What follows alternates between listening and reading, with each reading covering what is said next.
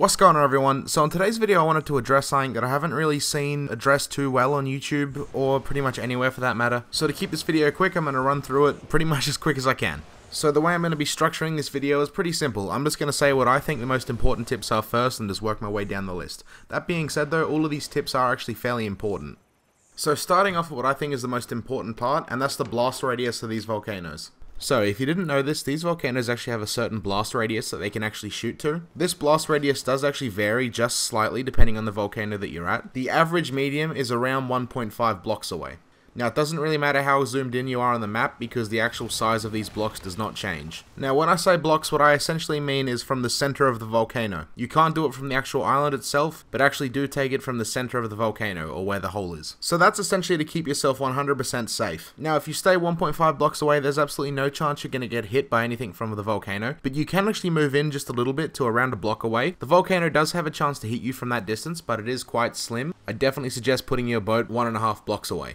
So moving on to the next tip that I find fairly essential, that's the timers of the volcanoes. Now these volcanoes actually do have randomly generated timers, although they can be triggered by people being on the island and also by other ships going around the island. With that being said, geysers can also lead to an explosion as well. The reason I say that is because if you have a lot of geysers going off in one spot, that can actually lead to an earthquake, and those earthquakes can actually lead to the volcano erupting. And this one isn't actually proven, but it's just been my experience, but it seems every time I do a pirate legend quest, these volcanoes have a tendency to go off every time I go to one. Whereas if I'm doing just another quest or just exploring for the sake of exploring, they don't actually go off as often. So moving on to the next tip. One thing you're desperately going to need while exploring the Devil's Roar is without a doubt a rowboat. Now these rocks that shoot out of the volcano do actually target your boat, but they can't target your rowboat. Although there is still a chance that these rocks can hit your rowboat, but it's nowhere near as likely as the chance of them hitting your rowboat as it is your main boat. So moving on. When you see smoke of a volcano, it's usually a good idea to leave, because most of the time when you see that smoke, it means the volcano is about to erupt. And assuming you don't actually have the chance to get away from that island, what I definitely suggest you do is get to a cave or somewhere that's undercover.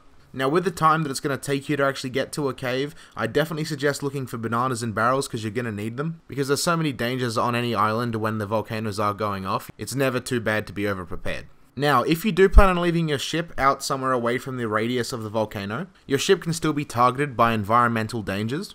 So environmental dangers is essentially the megalodon and skeletons on islands. And my final best way to navigate through these volcanoes is quite simply by playing with a crew. Now if you don't have a crew, what I'm going to suggest you do is go down to my description and have a look at the Discord link. In there's over 1,000 people who just love Sea of Thieves and are willing to play. So if you go there, I'm fairly sure you should be able to find a crew within a couple hours, if not within a couple minutes. We have some really cool admins there, so if you see anyone with a yellow rank, feel free to say hi, because they all talk to me personally. So if you're down in the description and you want to know what I get up to when I'm not making videos, I've actually just recently dropped an EP preview sort of thing. So if you want to know the stuff that I do and the stuff I make and just what I really put a lot of my time into when I'm not making these videos, feel free to go check that out. It's around a minute long. If you do like electronic music and primarily dubstep, tell me what you think of this EP. It'll be coming out around Halloween, and that'll be free. If not free, it'll be an extremely low price, but there's definitely going to be at least 1 or 2 songs on there that are free. And of course, if you like any of these songs, feel free to use them in any of your own products or creations or videos. Just make sure you credit me down on the bottom. You can either credit me through Cynical or through Avenged, which is my stage name. And if you do send it to me through Discord, because I'm really keen to see what you guys get up to with it. So that being said, that's pretty much the entire video. I thank you guys for watching. We're on our way to 10k, and it's absolutely insane. I don't know what we're doing,